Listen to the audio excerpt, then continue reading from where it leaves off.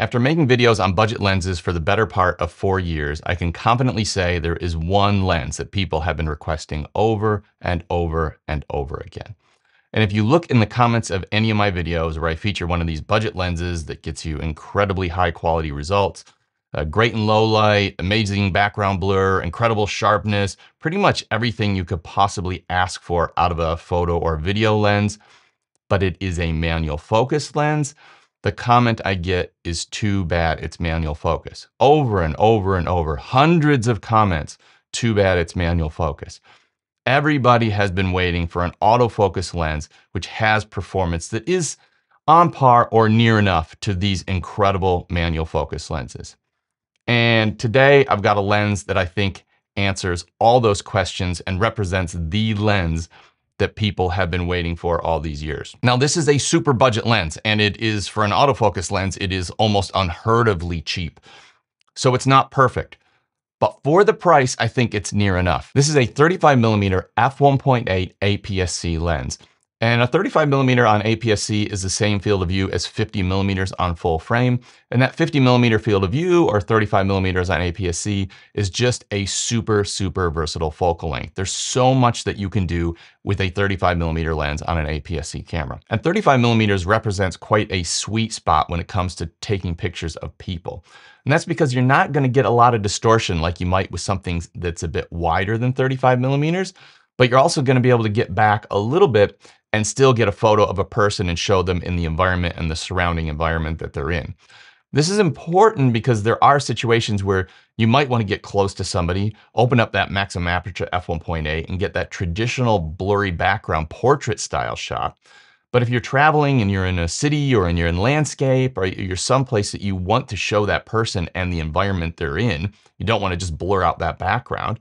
You can just get back a little bit. If you stop your aperture down to f5.6 or f8, that is going to bring the background into focus and you're going to be able to see that person and the environment that they're in. So when it comes to taking portraits and pictures of people in a variety of different environments, this is an absolutely perfect focal length.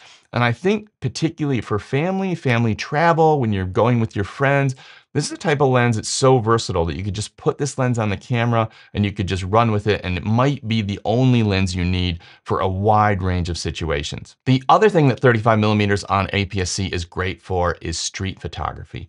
Now, I will say the traditional focal length for street photography is 23 to 25mm on an APS-C camera. I actually find that focal length a little bit too tight, meaning I have to get a little bit closer to my subjects than I want. 35mm allows me to get a subject, show them in the environment they're in, and allows me to take a photo in a situation where I don't feel like I have to be right on top of them. It just gets me that little bit of extra distance, which is a little bit less confronting and is a bit more comfortable for me. Particularly when you're starting out and you just kind of want to take those more stealthy street photography photos. You don't want people to actually see you putting the camera in their face. 35mm is a much, much better focal length for that type of purpose. And because of that, it is my preferred focal length for street photography. The other thing this lens is going to be great for is anytime you find yourself in a low light situation, because f1.8 is the maximum aperture on this lens. That means it opens up quite wide and allows a lot of light to hit the sensor. The more light that hits the sensor, the cleaner that your images are going to be. That means that when the lights go down, you're out using this as your all-purpose travel lens. Unlike the kit lens where things start to get messy, most kit lenses start at about f3.5 and end up at about f5.6 or f6.3 at the end of their zoom range. This 35mm is f1.8. Your images are going to be noticeably cleaner, noticeably better in low light situations. You're going to get better saturation, better detail, and overall you are going to get a much nicer, much cleaner photo in low light situations. So if you have the kit lens right now and you're not happy with the photos that you're getting, particularly in low light situations, you are going to notice a huge difference when shooting with this lens. The other thing this lens is going to be great for is anytime you want to draw the viewer's eye strictly to the subject that you've got in the frame. Now, this might be an object, it might be some food that you're, taking a photo of food when you're traveling, it might be a portrait, it might be a picture of your dog. Anytime that you want the viewer to strictly focus on that subject, Because it does have a maximum opening of f1.8, that allows you to get a very blurry background. This is another thing that people who only have the kit lens so far aren't able to achieve. You just can't get a very blurry background or much subject separation with the kit lens. So this is going to be a huge upgrade in that regards. And this is also one of the biggest disappointments I see with people with their kit lens or less expensive lenses.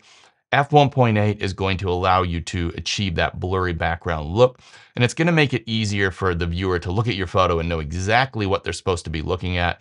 And then the background just drops away in kind of a creamy, dreamy, blurry mess, and their eye will be drawn to the subject that you focused on. Looking at the build and handling on this lens, this is a TT Artisan lens, and I have not ever tested a lens from them that was a poorly built lens. The lens itself doesn't feel overly heavy, and it doesn't feel overly light either. It is a metal lens body. It is built on a polished metal lens mount. The lens itself, I do believe, has some plastic components in it, but for the most part, the parts of the lens that you are touching or feeling or seeing are metal. The lens also does come with a pinch plastic lens cap, and it comes with a lens hood as well. And this is quite a cool lens hood, which works quite well and helps reduce flaring, particularly when you have light coming from the side. The other thing that you get with this lens, which is totally unique, I haven't really seen this from anybody except for TT Artisans, is it comes with a rear lens cap, which has a USB-C port on the back of the cap. That allows you to update the firmware in the lens without having any USB-C port on the lens itself, which I think is really a unique thing, and it works quite well. And I actually recently just updated the firmware on this lens. Another thing I will note while I'm thinking about the firmware, there are some of the third-party manufacturers out there that their lenses will not update if you're using a Mac computer.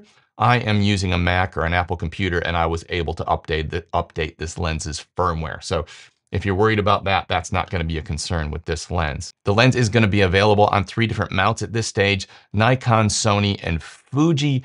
It doesn't look like they're releasing all the lens mounts at the same time, even though I do have both a Fuji and Sony copy of the lens. I will put some links in the description down below so you can go check and see what's available and what the current pricing is on the lens. But at the moment, I think they're only going to be releasing it in the initial release on one of the lens mounts. Looking at the image quality on this lens, the first thing I want to look at is distortion. And when you look at the distortion performance on this lens, it does have a slight bit of barrel distortion.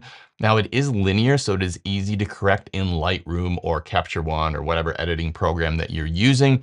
And it's nothing that I would really worry about. And in all the photo samples and video samples you've seen in this video, I have not corrected that distortion, that little bit of barrel distortion at all. So I don't think it really is something that I would worry about. Looking at the vignette performance on it, it is surprisingly good for an f1.8 lens at this price point.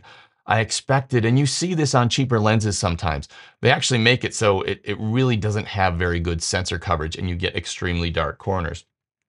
The performance in this regard is pretty good. There is some level of vignette, but nothing that I am overly concerned about. And once again, in all the sample images that you've seen in this video, I have not corrected them at all. So that is what the vignette performance looks like right out of camera, completely untouched.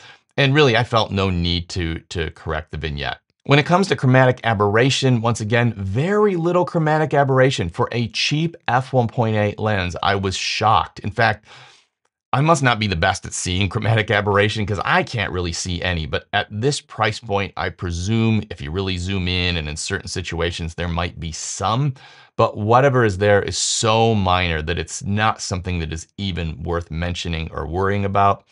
The other thing we want to look at when we're looking at chromatic aberration is longitudinal chromatic aberration, and that is color fringing on the out of focus areas before and after the plane of focus. This can be distracting with some lenses because what you'll get is a background blur that maybe is tinted like purple or green, or a foreground that is a blur that is tinted red or some other color.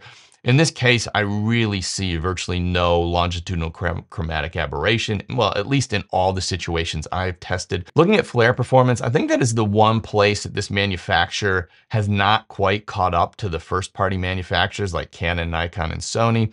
And I think this really comes down to the lens coating. Now, this lens is not the worst I've tested, and there's certainly worse out there, but it's not the best either. it is better than a number of their previous lens releases, so it shows me that they are getting better and better all the time.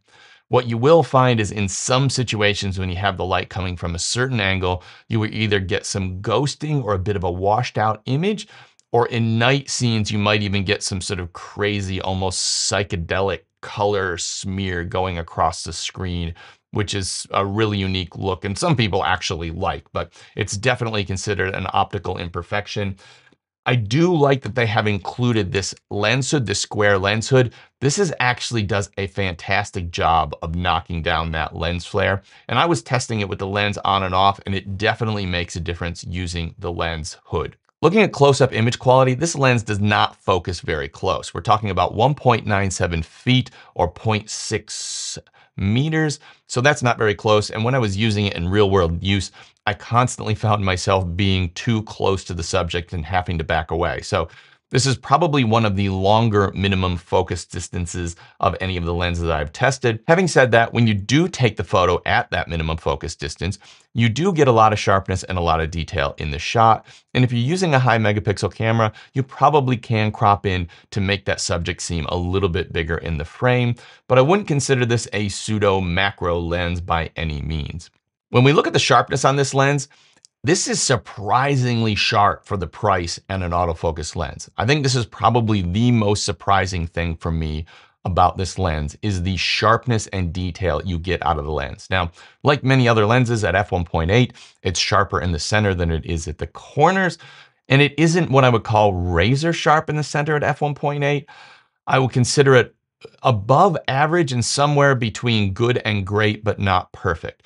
But if I was going to rate the sharpness, I'd probably say a 7.5 or 8 out of 10, which is absolutely incredible for a lens at this price point. I really did not expect it to be this sharp, but it was extremely sharp. The next thing we need to look at is background blur. And I did not expect the background blur to be this high quality out of a lens at this price point.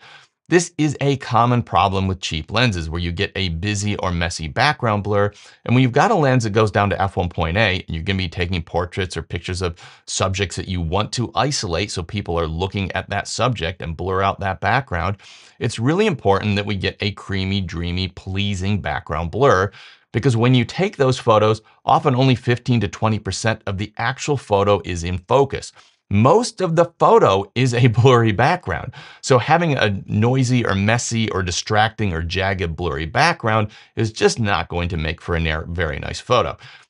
I can report that this lens has an excellent creamy, dreamy background blur. I would probably rate it somewhere between a 7.5 or 8 out of 10, well beyond what I expected for a lens at this price point. And finally, we have to talk about the autofocus performance on this lens, because that is the one thing that differentiates it between the manual focus lenses that I've covered on this channel in the past.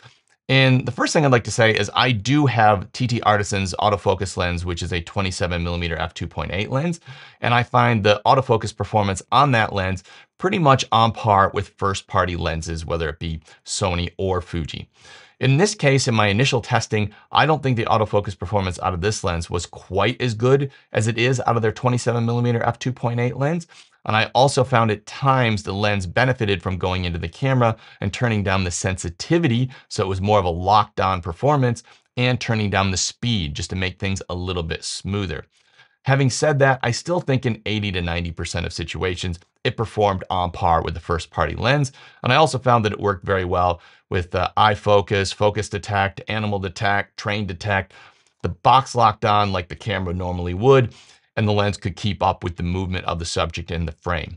So I do think that the little bit of lag in performance this lens has behind the other TT Artisan lens or the other first party lenses that you would normally use will probably be resolved in a firmware update, because that's what we've seen from other third-party manufacturers that are releasing autofocus lenses. And finally, I have to ask, who is this lens for? Well, I think essentially it's for anybody who's on a budget, wants an f1.8 lens so they can get a blurry background and isolate their subject, want a lens that is great for doing anything, want a lens that is great in low light, and want a lens that costs well under $200, I just think this is an absolute no-brainer at the price point, and it is now going to become one of my strongest recommendations for a next lens after the kit lens. This isn't the only autofocus lens that this company has ever made, and I've just thrown a video on screen now. This is their 27mm f2.8 lens. This is an even cheaper lens, which is extremely small, not quite as good in low light, but if you want a lens that's got a really nice wide field of view, is super stealthy, and just makes your camera almost pocketable, then I would check out this video.